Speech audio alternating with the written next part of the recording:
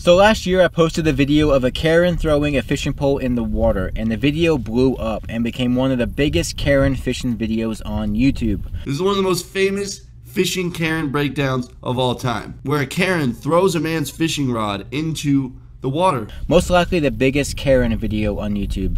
If you look up Karen Freakout on YouTube and filter it by views, bam, there it is, the first one. I'm even over PewDiePie. What? How? So I posted this video 14 months ago and it's about to hit 10 million views, which is crazy. It has 178,000 likes and 27,000 comments, and the comment I see the most is, can we get an update?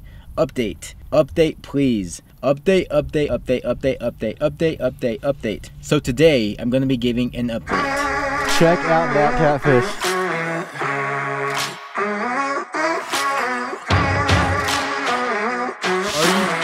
Right now. So first off, I want to start this video by saying this is not a Karen YouTube channel, alright? From my last video I got a bunch of new subscribers and they're all like, where's the Karen videos? Where are they at? And I'm gonna say it now, there's not gonna be any now and there's not gonna be any in the future. So if you're looking for Karen videos, this is not the place for it. I am a fishing YouTuber. I travel around and make fishing videos, so if you like fishing, go ahead and hit that subscribe button. So on this day we were doing some fishing, filming a video, but the fishing was horrible. We did not catch anything, and at this time I was on a daily upload schedule where I was uploading videos every single day. And since the fishing was crap, I had no footage to upload besides the Karen drama. So I edited the Karen video and it was a throwaway video. I didn't even want to upload it. I was not very happy with it. It was just a video I threw up because I had to keep that daily schedule. So I threw it up and uploaded it and it freaking took off. So on the first day it got 1,000 views, which is more than normal. And I was like, okay, maybe this is gonna do something here. And on the second day, it just kept getting more and more views. The third day, every day that passed, was more and more views. It just kept growing and growing, and it was insane. I think like one day I got like 200,000 views, and it just did that for a week straight.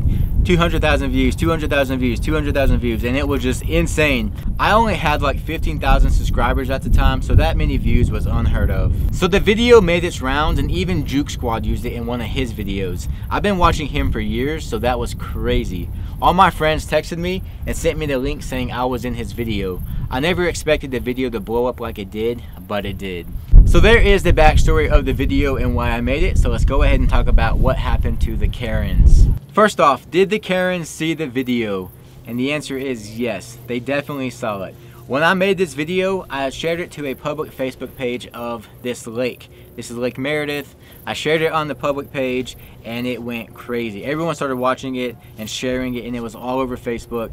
So once that happened, I actually had multiple people message me on Facebook and tell me exactly who these people were. And I even got a bunch of stories about the Tan Karen. Apparently the Tan Karen does this all the time. No one likes her because she is always creating problems. Everyone at her job hates her because she's always doing stuff like this. But I actually got a video that I'm going to show at the end of this video. It is Tan Karen getting kicked off an airplane. And this happened just last week, which is crazy. I was really hoping that they would learn their lesson from this video, and 10 million people viewing them, having a little hissy fit over this fishing pole, but I guess not. I guess they didn't learn their lesson, but I will play that video at the end of this video, so don't skip forward or anything because you're going to miss out on a bunch of information, but it will be there at the end of this video. So it's getting windy. I may have to move this to inside the truck. We're going to lose the cool backdrop of the lake. By the way, this is Lake Meredith where the Karen incident happened. You can't see the boat ramp, but the boat ramp is right there. And that is where the Karen situation happened. I will be over there, but there's a million people over there. It's Sunday, it's a weekend, there's a crap ton of people, and I don't want to be bothered. Too many people recognize me on that dock now. 10 million views, that goes a very long way. Good audio or cool backdrop? I think I have to go with good audio. Did the Karens try to take the video down? Yes they did. At around 5 million views, I got an email from YouTube, and it was a privacy complaint, and I guess one of the Karens complained about privacy. So I got an email that said I have 48 hours to go through the entire video and take out anything that would identify the Karens. So that's what I did. I went through the entire video, and the only thing that I took out was like a 4-second shot of their license plate. That's the only thing I took out. I was still a little scared because this video was getting views like crazy. It was at 5 million views. It was my biggest video on YouTube, and I was getting threats that it was going to get taken down. So I was a little scared, but after 48 hours, I heard nothing about it. The video never got taken down, so I guess it was good.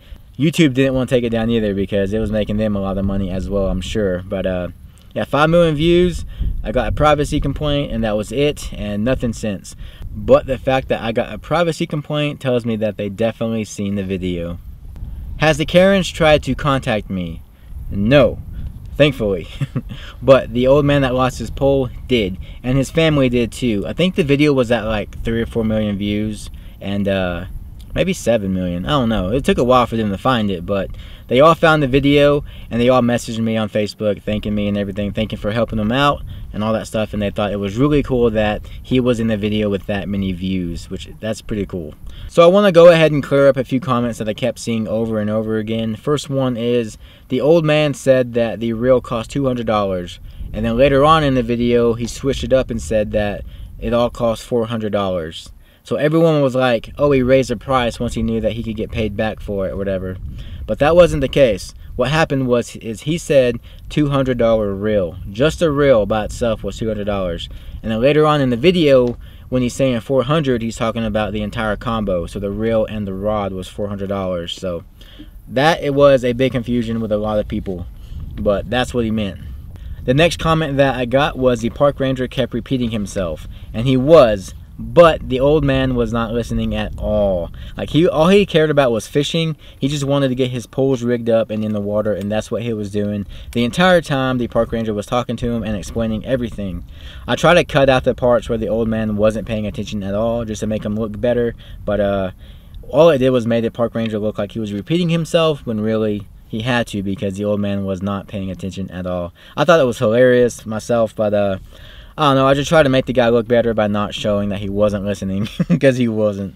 The next comment I got a lot was, doesn't she know intimidating a witness is a felony? After the incident happened, the lady came back down and talked to me and filmed me and all this stuff. And yeah, apparently that's intimidating a witness. And I even got a comment from a lawyer, and he gave out every single law that this lady broke. And he wrote down all the codes to the law and explained the law perfectly. It was so freaking funny. There was probably like 10 laws that she broke in that video that this guy explained. Awesome comment. I will try to find that, but no promises. It was a long time ago when I first uploaded the video, but I will try my best to find it. If I find it, there it is. But there were so many funny comments on this video. People just bashing these Karens so hard. I still am cracking up. I still get funny comments to this day. It's just so freaking funny. If you guys want to laugh, go back to that Karen video. The link will be in the description. And just go read the comments, man. They are so freaking funny. Alright, let's go ahead and answer the one question that everyone wants to know. What happened to the Karens? Did they have to pay for the man's rod? And did the case go to court? Well, sadly, I don't know. It hasn't happened yet. This is why I haven't posted a video on this update just yet. It's been a whole year since that video, and I haven't got an update yet, so I don't know. But don't click away from this video just yet, because I do have way more information to tell. So another comment that I got a lot was, why didn't y'all just jump in and dive down to the fishing pole? Well, where it fell in, it was 30 feet deep, and I can't dive down 30 feet. I would love to see someone that can. I know I can't, but a scuba diver can. So a scuba diver contacted me, ZCookZ. He messaged me and said that he would love to come down and try to find the fishing pole. So that's what we did. He came down, gave it his best. He jumped in the freezing cold water and tried looking for it. And guys, this is what he saw. This is how dark and murky this water is. You cannot see anything. So there's no chance at all you're going to be diving into 35 feet of water and finding a fishing pole. There's no chance. He couldn't find it with his scuba tank and all his gear, so you're definitely not going to find it just jumping in. But that is why we did not jump in after the rod in 35 feet of water. That comment felt so stupid to me, but I guess some people didn't know that it was that deep right there off the docks. We close these windows, the wind's picking up even more. So I filmed that entire process of him coming down and scuba diving the lake and trying to find the fishing pole. Unfortunately, he didn't find it. So 3 days after posting that video, I actually got a knock on the door, and it was the game warden from the very first Karen video. The same one, same guy. I have not seen this guy since I posted that video, and I was like, oh crap, I'm in trouble. So first thing he said was I wasn't in trouble, everything's okay, and I was like, oh, thank you Lord. But I put like 10 to 15 seconds of drone footage in the video of the scuba diver, and this is a national park, so you cannot fly a drone in national parks. So he said that the video can stay up, but the drone shots have to get out of the video. So I took the video down, re-edited it, took out the drone shots, and put it back up. But yeah, I was like, oh god, this sucks, I'm in trouble. But everything was fine. But he was a cool dude. He said that the guy above him wanted to give me a ticket for using the drone, which is stupid because people use drones out here all the time. There's videos of it on YouTube. But he was scared that my video was going to blow up again and get millions of views.